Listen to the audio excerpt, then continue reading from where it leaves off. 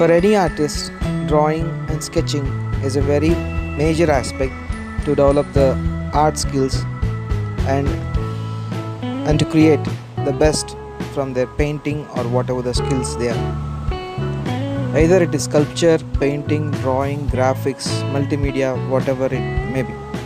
Drawing and sketching is very important thing. Our teachers in our colleges ask every child to draw 25 to 100 drawings every day. This practice makes the artist to get the cognitive information about the particular object, figure, or whatever the thing he is getting attention onto his paper. This regular practice helps the artist to develop his cognitive skill and understand the things in a better way. The drawing will help the person to enhance the artwork towards the perfection.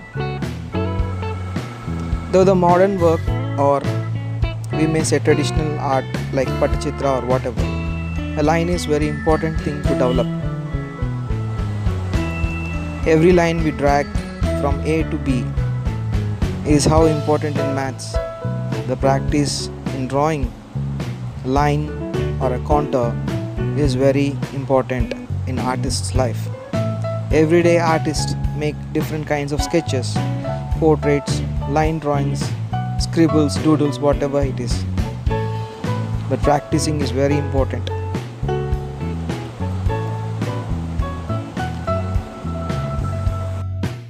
One may get out of their room, office, or he can sit wherever he can and can start doing the basics from an apple, a pencil and eraser, a table, a corner of a room, a wardrobe, or anything from his room or from his neighbors.